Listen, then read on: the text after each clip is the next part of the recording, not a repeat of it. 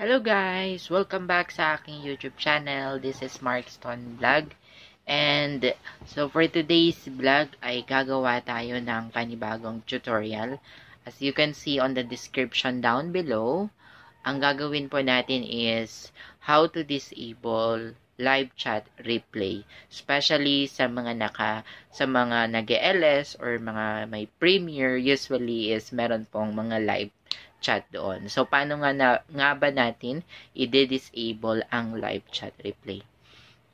Pero bago tayo magsimula, mag-intro muna tayo and let's all watch this.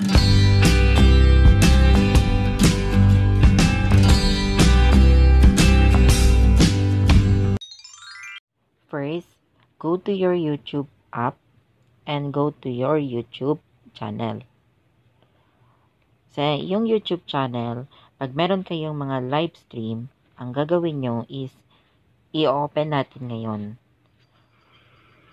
Paano nga ba natin matatanggal ang live chat replay, which is etong nakikita natin, which is for privacy. Pwede din natin tong tanggalin, yung mga live chat replay. Paano nga ba natin siya tatanggalin? Okay. Exit natin ang YouTube app. Pupunta tayo sa Google Chrome. Search natin www.youtube.com. Kailangan nyo mag-login at i-click nyo yung 3 dots na nasa taas. Scroll down. Set it as desktop site. Once na the desktop site na, zoom in natin. And then click your profile icon.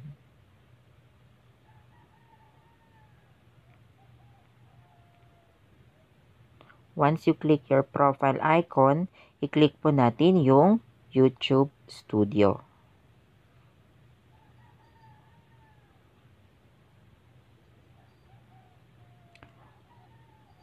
Hintayin lang natin loading.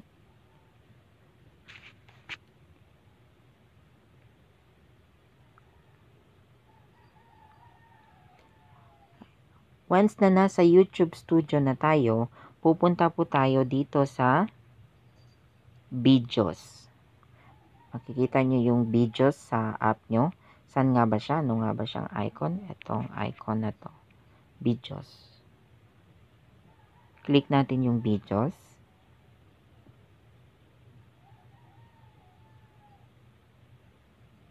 Tapos, punta tayo sa live.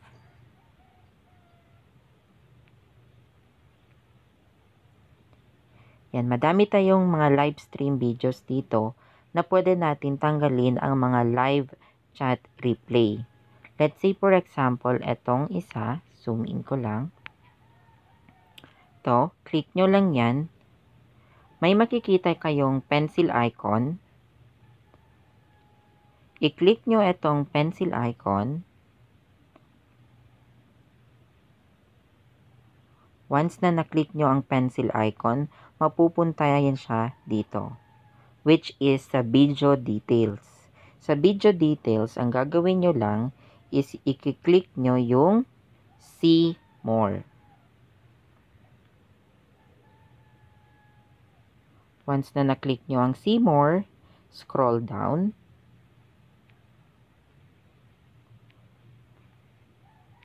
At sa pinakababa ng page ay may makikita kayong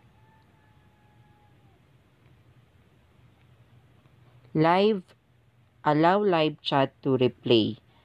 Ang gagawin nyo lang po dyan is tatanggalin nyo ang checkmark. Once na natanggal na ang checkmark, click nyo save. Changes saved. Ngayon, pupunta ulit tayo doon sa ating YT app.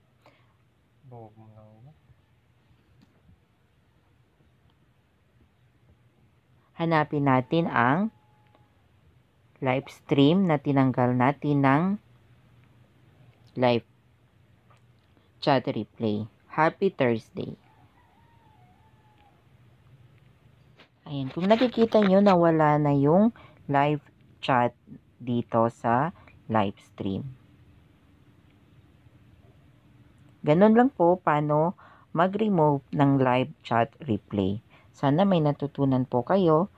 Thank you so much for watching. Don't forget to like, share, and subscribe. At i-click mo na din ang notification button. Maraming salamat!